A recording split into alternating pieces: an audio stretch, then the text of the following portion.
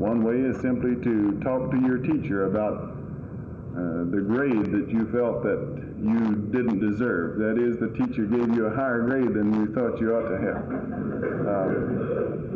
Or a group of you going down and talking with the principal. Or a group of 44 students coming down here last Wednesday and protesting to the superintendent of schools a recent decision. Or a full-fledged protest march. All of these are ways to protest and do not necessarily lead to violence and disruption, as many people and frequently as the news media would have us to believe.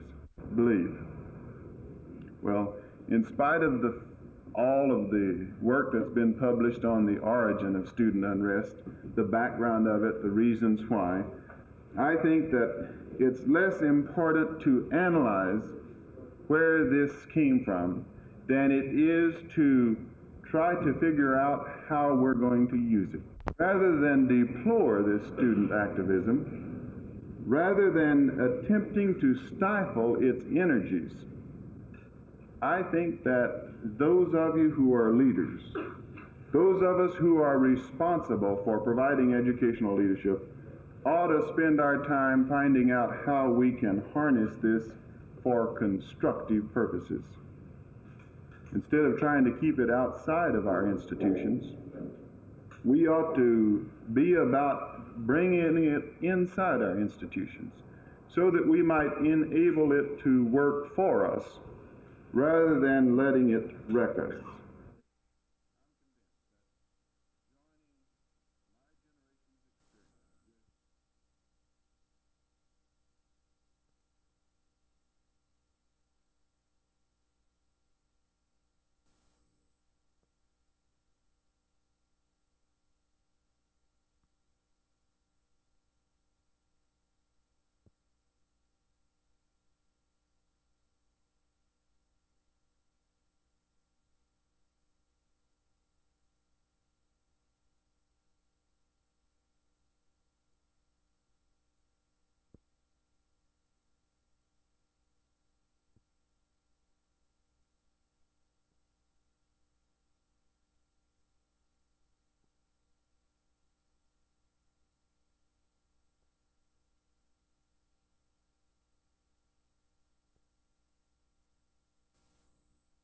I think that the opinions of the American people, which are generous urgings, which are humanitarian promptings, which opt for freedom, freedom for the Irish, freedom for Soviet Jewry, freedom for the captive peoples of Eastern Europe, are decent promptings and should be part of the total balance and warmth of progressive foreign policy posture.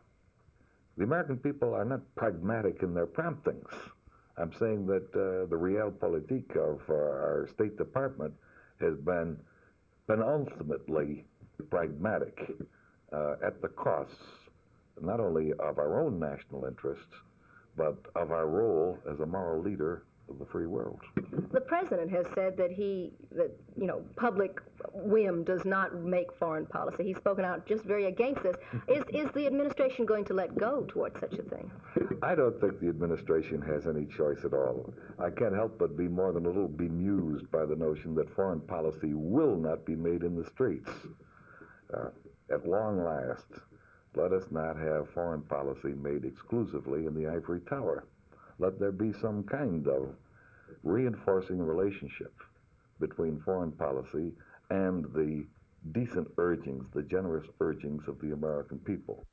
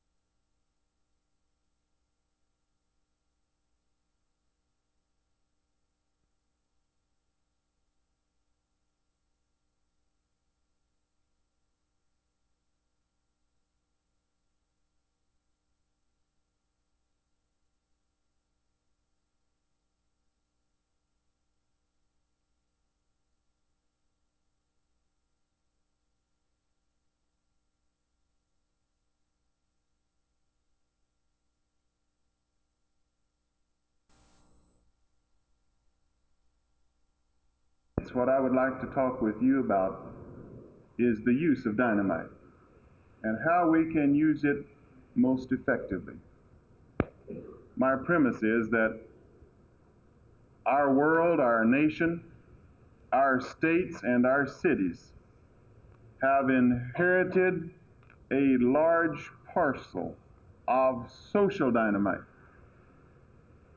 And if our way of life, if the principles which we cherish, if our democracy is going to continue as we know it,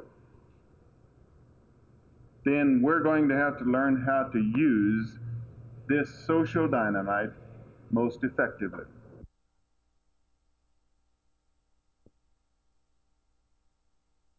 It seems to me that there's also a need for a student curriculum committee.